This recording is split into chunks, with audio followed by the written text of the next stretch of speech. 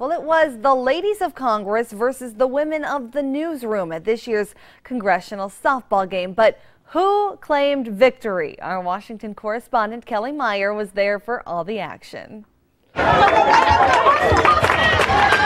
What happens when journalists and our elected officials finish their day? They go to play softball. It's always fun to play the members of Congress. It's always fun in the lead up, as much trash talking as possible. But that's so we drum up as much attention as possible to get people to come to the game and raise money for this good cause. The Congressional Women's Softball Game has raised more than $500,000 for the Young Survival Coalition. That gives funds and awareness for young women who are diagnosed with breast cancer. Doing so much to raise money and awareness for young breast cancer survivors. It just means the world to me. The women members of Congress were there supporting their teammates on the Hill. Talk about meet the press. Tonight it's beat the press. And the men came out too. I'm out here rooting for Kirsten. She has a shutout so far. So I hope when I leave it'll stay that way. The press traded their pens for a bat, and the ladies of Congress stepped up to the plate, all playing for a good cause, and had someone in mind that was affected by cancer.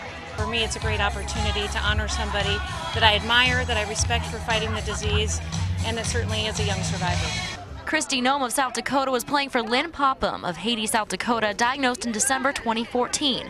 And Senator Kirsten Gillibrand of New York was playing for Lisa Daines from the upstate area. Fortunately, young women are taken every year to breast cancer, and we want to make sure they know to do breast exams, and we want to make sure they know that their breast health is really important. In the end, the women of Congress got the win, but the biggest thing they took away were the new friendships with one common goal in mind. It's a great night because it's all in good spirit, competitive, but in friendship and for a good cause.